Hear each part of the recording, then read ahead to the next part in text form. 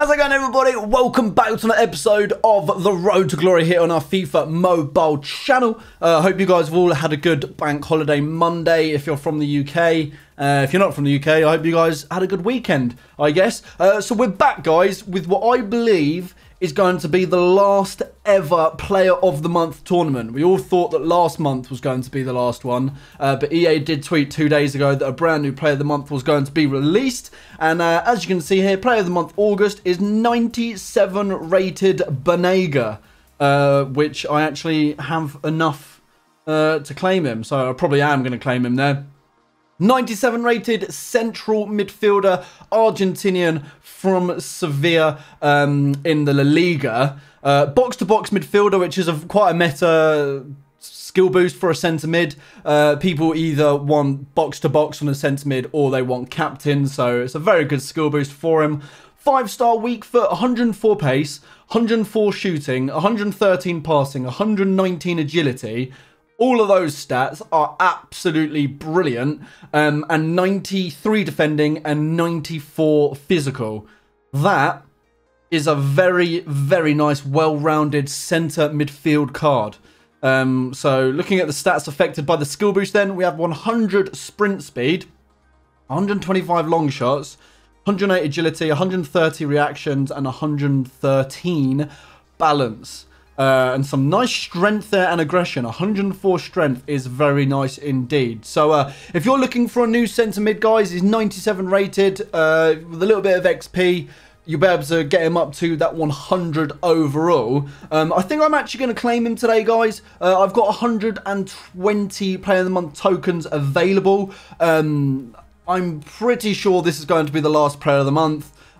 Football season has finished. The new Premier League season is literally just round the corner. I don't actually know what the dates are saying for other leagues in the world, but I know the Premier League is starting very, very soon. So I know the Player of the Month now has been out for 4 minutes, but let me just go ahead to the market and go to sell him. And let me just see what price is coming up. 15 million. Right, do you know what I'm going to do? I'm just going to try and sell him for 3 mil. If he goes for 3 mil, I will take it because he'll be much, much cheaper than that. Literally, probably in about an hour, if that actually. Probably even about 10 minutes time, he'll be much cheaper. So, as far as Player of the Month goes, guys, we've pretty much covered it. It's the world's shortest video today. There isn't too much exciting to report. Let's just... What is this? That's interesting. I mean, if I'd have seen that before I went ahead and purchased BANEGA, I mean, actually, do you know what? I still would have purchased him. So, for 5 Player of the Month points, guys, you can get 50,000 coins. For 10 Player of the Month points gets you 50 skill boosts. What a load of... That is awful. That's absolutely awful. Oh, come on, EA. Really? The season's almost done, and they're giving you 50,000 coins, 50 skill boosts. Surely these are unlimited. Okay, it does look like you can do these an unlimited amount of times. 25,000 training XP for 15. 30, you can get a Team of the Week starter. Or for 50, you can get yourselves a guaranteed 80+ Team of the Week elite player. I mean, the player ones aren't too bad, I guess, if you get lucky. I mean... It's disappointing that it's only 50,000 coins, 50 skill boosts. So, for a 97 rated Player of the Month BANEGA, you can either get a 97 rated centre mid, whose stats do look very good, with very good skill boost, or, alternatively, for the exact same price, you could get 500 skill boosts. I don't think those skill boosts are worth that, guys. I would much rather take the player.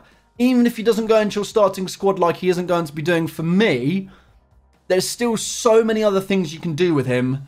You know, whether use him for rank ups, use him in SBCs, use him in some way.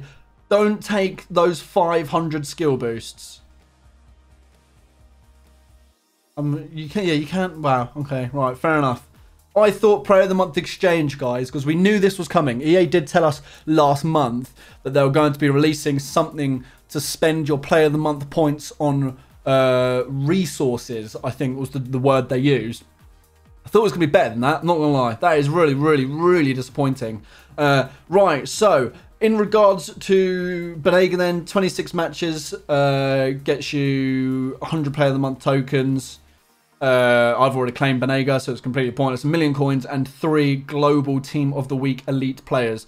My pack luck from the Player of the Month tournament every month from my rewards is terrible, absolutely terrible. But that, guys, unfortunately, is going to be wrapping up the video very, very quickly, because there isn't much more to talk about. Obviously, over the next 2 days, I'll be showing you how I did do in the Player of the Month tournament, and like I always do in that rewards video, I'll be showing you guys my last 3 games live on video. Hopefully we can get... Wait, hang on, did he sell? Did he sell whilst I was talking? Oh no. Thought we'd gone out. Okay, fair enough.